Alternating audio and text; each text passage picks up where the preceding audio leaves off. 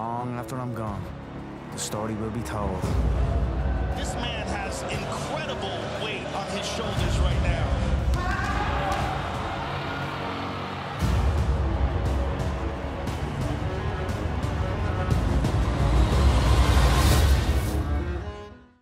Conor McGregor, always a pleasure to see you, sir. And I suppose I'm wondering, was there a certain point along this journey where you realised this is kind of the moment? I had an opportunity about 2.5 years ago to talk to The Rock, just before the Jose Aldo fight that ended up in the Chad Mendes fight. Film was fine, we were talking about a film of his, it was fine. When I got to the question about you, and the question about the UFC in that fight, The Rock lit up. Was there a moment for you where you were like, you know, this is something special, this is going somewhere else? I actually remember that interview, and thank you for bringing it up. The Rock has been a die-hard fan of mixed martial arts and all combat sport, and he supported me and he supported the UFC along my journey. So, I mean, to see all these mega stars come in and know who I am and to show their support, it's breathtaking. As far as like a moment, it's kind of hard to pinpoint. There's been so many moments now. I mean, even this movie that's coming out, it's like there's so many moments in it, but even looking at it, it feels like that was way back. Like, it feels like another time. There's been so many more moments. Again, it's insane. It really is insane. So I'm just blessed. I'm living a blessed life, and that's it. I just keep going and keep my fingers crossed that everything keeps going as is. And now you're kind of at that level. You're probably, I would say, I said in a review to the film, you're probably where David Beckham was maybe 10, 15 years ago. You're that level of fame now. And I know something you liked doing back in the day was you would just walk down Grafton Street, kind of window shop, maybe go and have a look at the clothes. Is that something that you miss, that anonymity, been able to? I can't remember it. I cannot. I remember when it first started happening. First, I'd be like, someone would suss me and say, "Can I have a picture?" I'm like, "Yeah," and I give them a picture, a face off, a sign, that fucking jokes. I do the whole bleeding lot. And then as I start getting a million people start running towards me, and then it start getting a little heavy. But I cannot remember what it's like to roll down somewhere and not be noticed. So I just embrace it. As far as like walking down Grafton Street, I still walk down Grafton Street. I still roll around. So, again, it's something that I'm just blessed. You see, like, people in the public eye, they can complain about it, but I mean, that's not a real problem that you can't go somewhere and not be noticed. People have real problems. The neck of some people to complain about something like that. So I'm just grateful and blessed and happy to be in the position I'm in. David Beckham, you mentioned, funny, I was talking to David Beckham. He messages me on Instagram every now and again. He was at the Ultimate Fighting Championship Performance Institute where I prepared for the Floyd fight, and the ring was there, the ring that I trained in, and he put up a post and tagged me in it. And we were talking about it, and he was like, "It makes me want to get into fighting." I was like, "Say no more, David. We can make that happen. You know, we can make that happen if you want." So we had a little laugh about it. But David Beckham is an OG of the whole picture, I suppose, from a fashion standpoint, which I've capitalised on and I'm continuing to capitalise on. And then obviously from a sporting standpoint, his was football, mine's fighting. But David Beckham is an OG, and I have much respect for him and the empire he has built for himself. And in terms of the UFC and in terms of UFC fighters, how much attention are you paying to these guys and the stuff that these guys are coming out with? Because you're the money fight. Everybody kind of knows you're the money fight, so everybody's going to call you out. Yeah. Are you paying attention to some of them, all of them? Man, I've got everyone clawing. I've got everyone clawing at me, trying to get at me. So, and that's from multiple sports, multiple organisations, multiple everything. So, it's been like that. It's been like that for a long, long time, I feel. So, it's just another day for me. I know there are many contenders in the UFC. There are many boxing contenders as well. What interests me is certainly a UFC bout, certainly a defence of my lightweight title. There is a fighter with the interim featherweight or the interim lightweight belt. I feel that will be next. We'll see how the negotiations go. The Diaz trilogy is also there. I can defend my belt against Nate. Maybe we can persuade one of these boxing opponents to step into the octagon, or there's also boxing bouts as well. So there's so many options. I feel to legitimize the belt, there's an interim champion, I'm the unified champion. I feel that will be next. We are currently in contract negotiations, and we'll see where it goes.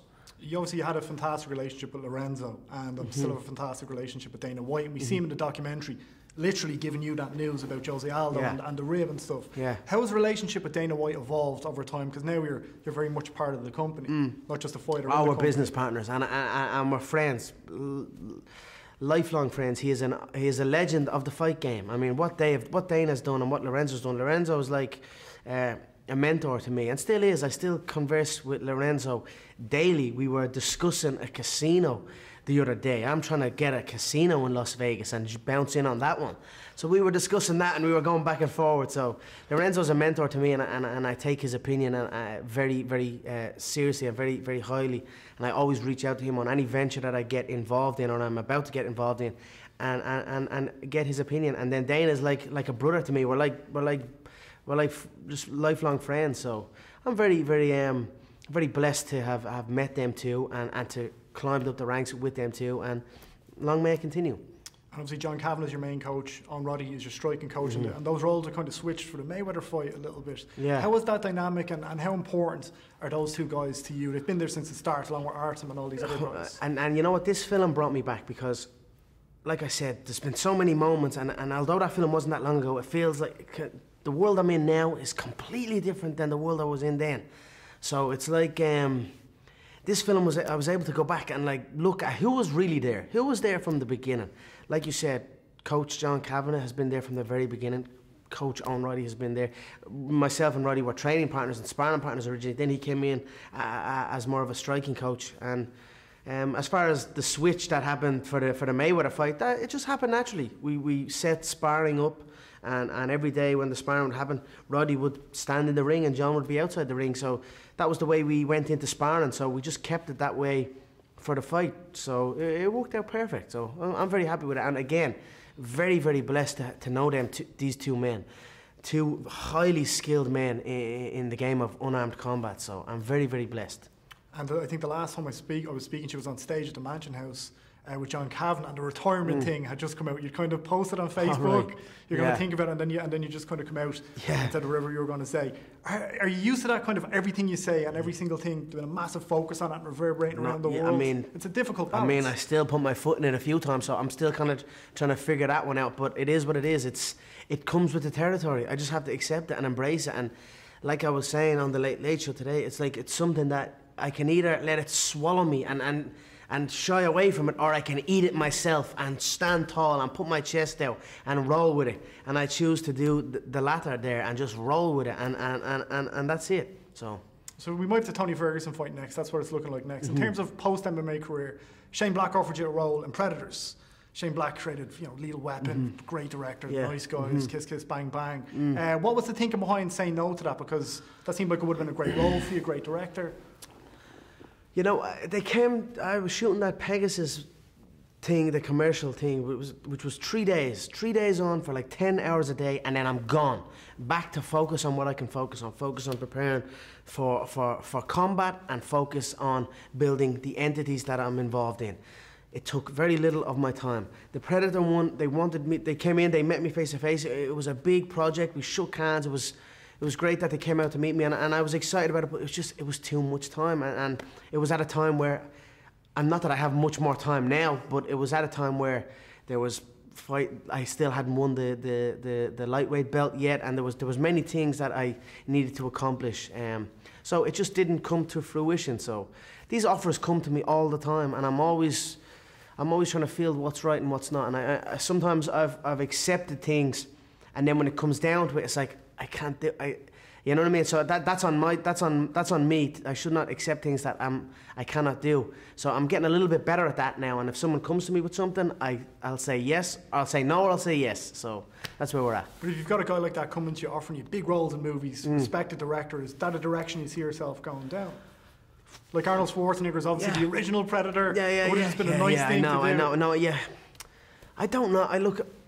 I don't know. We'll see what happens. I'm not going to say no, right? Because I'm still involved in the fight business. I've taken, if you look at the grand scheme of my fighting career, I've taken very little damage. I've never been dropped. I've been wobbled once. I wasn't even wobbled in the Mayweather fight. I was fatigued and stopped through that. I was wobbled once in the Diaz 1 fight, not once in the Diaz 2 fight. So as far as damage taken, I'm still very young. So I feel I'll keep going in the fight game and see where it's at. Right now I have this movie coming out, which is obviously a documentary style, but I'm executive producer on the project, so it's there for me to explore. We'll see. It's something that they're clawing at me to get in, so we'll see what happens. Before I let you go, final question. Where do you think Irish MMA is going? Post Conor McGregor, post all the guys and the Colin Pendreds and the Paddy Houligans down the line.